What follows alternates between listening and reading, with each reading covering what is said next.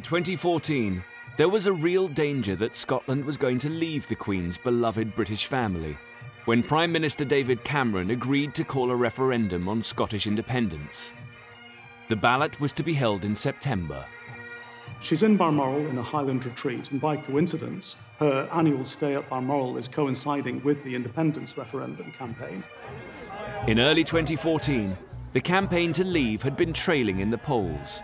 But by the time the Queen came to Balmoral for her summer break, the Scottish nationalists had narrowed the lead. In the last couple of weeks, the Yes campaign and the No campaign were effectively neck and neck. There is a real sense of emergency taking hold in London, and a sense too that the Queen actually could be the ace for the UK campaign, that she's the person that's actually going to have to intervene to make absolutely certain that they were going to win the no vote. Despite all of her instincts to stay out of the race, despite all of her instincts that it's not constitutionally proper, there is an immense amount of pressure being brought to bear on her. Just 4 days before the referendum, the Queen made an unprecedented comment. Veteran reporter Jim Lawson was as usual covering her Balmoral stay. We were in a normal place, corralled, outside the church grounds. After about half an hour, the policeman came down and said, "Would you like to come up to the church?" That was unheard of, you know. We actually wondered what was going on. And I thought, I wonder if she's going to approach the crowd. As she did, one of the bystanders mentioned the referendum. The Queen said, "Well, I hope people will think very carefully about the future." The bystander was happy to tell Jim the Queen's comment, but curiously wouldn't give him their details. If the Queen talks to someone, they're always delighted to tell you, but not this time.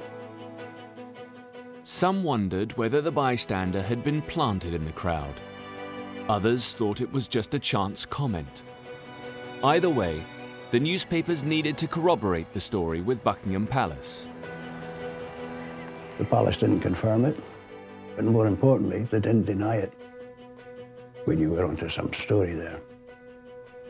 Now, if you translate that to you're standing on the edge of the cliff and the Queen says to you, think very carefully about what you're about to do, she's not advising you to jump, is she?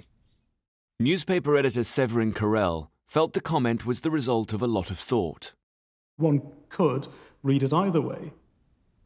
And in that sense, it was very, very carefully written, very cleverly written.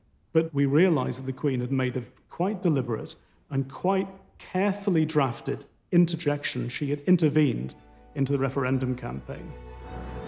On Thursday, the 18th of September 2014, Scotland went to the polls. The majority of the people voting have voted no to the referendum question. I have worked so hard to save Scotland because I'm a proud Scot and I'm a proud Brit. Ladies and gentlemen, I think that's been a pretty fair kick of the ball. For now, the Queen's United Kingdom was intact. But this wouldn't be the last time that her position would be used in politicians' arguments. In 2016, David Cameron held the second referendum of his prime ministership. This time the question was to leave or remain in the European Union. On Monday, I will commence the process set out under our Referendum Act, and I will go to Parliament and propose that the British people decide our future in Europe. In the charged atmosphere of the EU debate, it was perhaps inevitable that someone would try to involve the Queen in their argument. Thomas Newton Dunn is political editor of The Sun. He was tipped off about a conversation between the Queen and European Union supporter Nick Clegg. Well, I was told a most fascinating story by an impeccable source of an extraordinary row during a lunch she held in Windsor Castle. And so this is going back 2011, 2012 now. They ended up discussing Europe. The Queen ended up getting into quite a lively dust-up with the Deputy Prime Minister, who was a very strong pro-European politician. The Queen was putting forward some very strong views on the future shape of Europe and the direction which Europe was going in. The Sun wasn't only planning to report the alleged conversation, but to boost it by quoting prominent Brexiteers. This led to their infamous headline. Queen Backs Brexit came from ringing up a couple of Tory MPs to find out what they thought about it. And some of the very passionate Brexiteer MPs leaped on the suggestion that the Queen might be pretty Eurosceptic to say, well, in which case, that must mean she backs Brexit. But very closely written underneath was bombshell claim, because of course it was these MPs' claim she must back Brexit rather than ours. When Downing Street found out that The Sun was going to run with the headline, they began to investigate the source of the story. So when I first saw the Queen Backs Brexit headline, I wanted to see very quickly, well, what was this based on? And it seemed to be at a lunch that had been many years before. How could she back something several years before when it wasn't even a term that was invented or even something that was seen as a particular possibility? Nick Clegg strongly denied the story. I think it's appalling that people who want to drag the United Kingdom out of the European Union now want to drag the Queen into the European referendum debate. And as for the Sun story, it's nonsense. It is not true. I couldn't be clearer than that. The palace thought that the headline was misleading and immediately lodged a complaint to the Independent Press Standards Organisation. At the time, the palace said they were extremely angry and the Queen is never to be dragged into politics, and they're now going to put a stop to it by making a formal complaint. They wanted to draw a line in the sand and to extricate the Queen from any more political rows. Ipso upheld the complaint, saying the headline went further than the claim about what the Queen might think.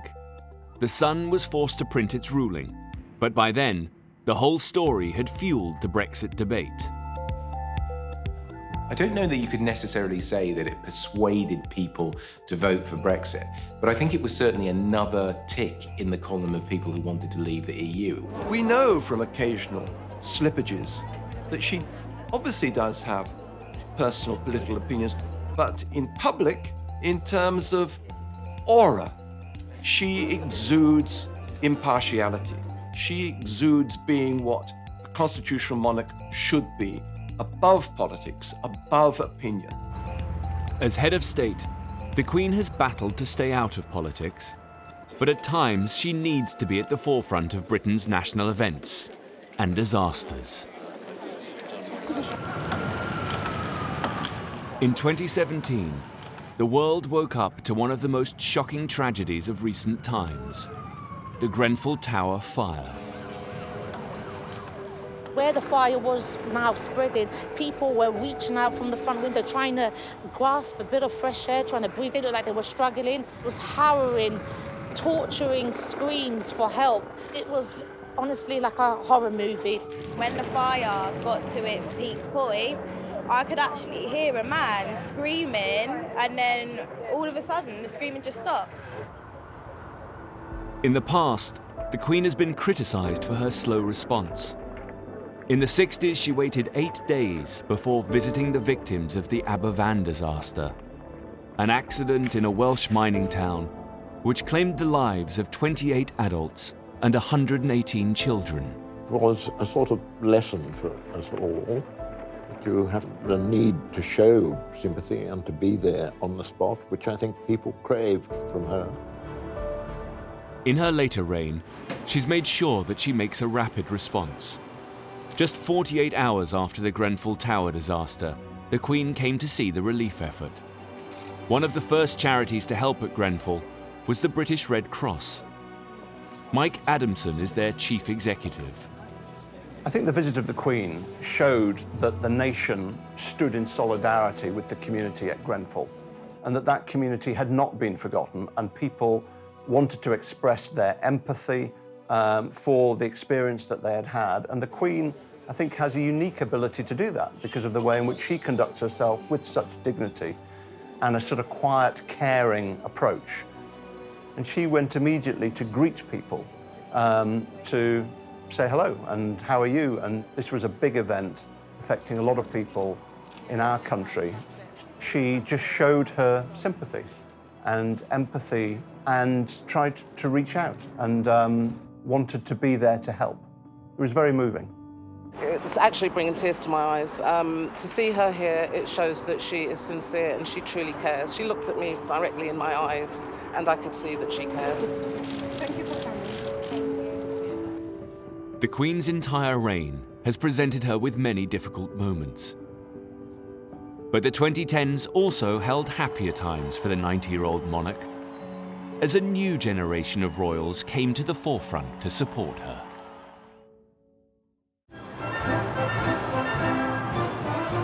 In 2011, the Queen prepared to host one of the most iconic royal events of her reign. Her grandson and second in line to the throne, Prince William, married his university sweetheart, Catherine Middleton.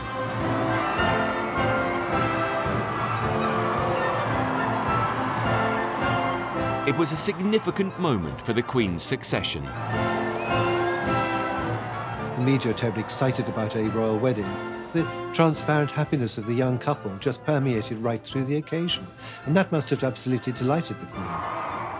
Marriage is vital to the royal family. It's about stability, it's the fact that you're going to continue down the generations, it's all about passing on the genes.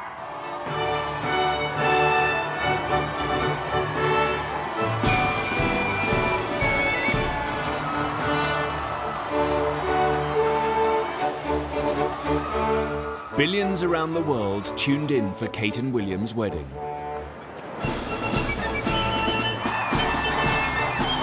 The popularity of the Queen and her family had never been so high. Not very long after that arrives Prince George, and so she then has her 3 heirs in direct succession. You have to go right back to Queen Victoria to find that situation. With Prince Harry marrying Meghan Markle, the dynasty is more secure than ever. The Queen has a very special relationship with all her grandchildren, particularly Prince William. It was the Queen herself who gave Prince William his constitutional history lessons.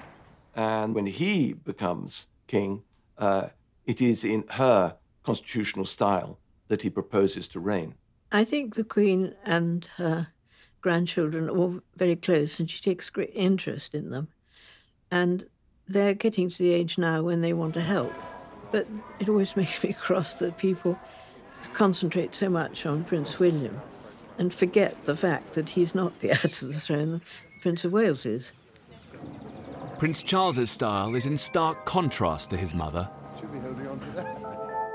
While she tries to remain politically neutral, her son has always made his views very clear. Prince Charles consciously set out to take advantage of the relative constitutional freedom that a Prince of Wales has as opposed to the monarch, to push the causes that he believes in. Therefore, he has felt it totally within his remit to write letters lobbying unashamedly prime ministers, ministers, members of the Church of England, bishops, to get his point of view across. He didn't write me that many letters, but when he did, they were perfectly sensible things. I mean, and they were much more in the sense of saying, look, I've been talking to people, for example, about countryside issues, or they might be about defence questions, and certainly around issues to do with climate change, the environment, and so on. Does it undermine the independence of the monarchy? No, I certainly didn't find that. He seems to have proclaimed that this is going to continue once he becomes king, and he believes he can rule in a different constitutional style from his mother. He will do very well, but you know, I think that's all in the future. But I don't think one wants to be under any delusion of the fact that this will be a great task. As the Queen continues into her 90s, Prince Charles has begun to take on more of his mother's responsibilities. On Remembrance Sunday 2017, he laid the wreath at the cenotaph. As head of the armed forces, it's one of the Queen's most symbolic duties and points to a changing of the guard. One of the Queen's most important legacies will also be the Commonwealth. In an era that might otherwise have seen the disappearance of things monarchical, she brought it into the 21st century. You can't quantify it. She really has been part of the invisible glue holding it together. And the Commonwealth, in turn, has valued her energy, her commitment, her good humour, and her enjoyment of it enormously. Thank you, Mr. Prime Minister of Canada, for making me feel so old. In 2018, there was confirmation that Prince Charles will succeed the Queen as head of the Commonwealth. It was the latest in a series of landmark events for the royal family in just a few years. In July 2013, Prince George was born to the Duke and Duchess of Cambridge. For the first time since the reign of Queen Victoria, there was a monarch and 3 generations of direct successors to the throne: Prince Charles, Prince William, and Prince George. Suddenly you have this wonderful 4-tier royal family, because there's the Queen and Prince Philip still very much out and about and operating. You have Prince Charles doing his own thing with Camilla, and then you have the Duke and Duchess of Cambridge, what I think of as slightly more informal, younger, you know, the open shirt, if you like, attitude to royalty. However, just a few years later, Prince Philip decided he could no longer be out and about and announced his retirement from public duty. In 2017, then 96 years old, he took the salute at Buckingham Palace as Captain General of the Royal Marines, his final solo public engagement after 65 years of service. Over the course of a life that has spanned more than 9 decades, the Queen's history has been our history. She has been the only monarch that most of us have ever known. She has breathed new life into the monarchy.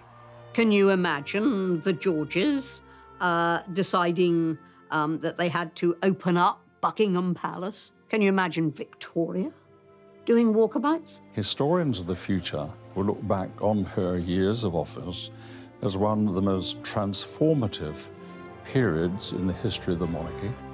She has been the very essence of what a constitutional monarch should be, a lesson, not just to Britain, but to the world as a whole. That here in the 21st century, a monarchy can work. We don't think of inherited privilege when we think of Elizabeth II. We think of a woman who's done her job bloody well. Britain's longest-serving monarch has seen a time of unprecedented change. She's transformed from shy Lilibet to head of the nation and a world leader. She's also had a very interesting time. I mean, she's met over the years everybody, from Mandela to all the American presidents, you know. I think that she has enjoyed being Queen. We've lived through the most extraordinary times of enormous change, but we've had this thread of total stability with the Queen and Prince Philip. They're you know, the rocks in a very stormy sea.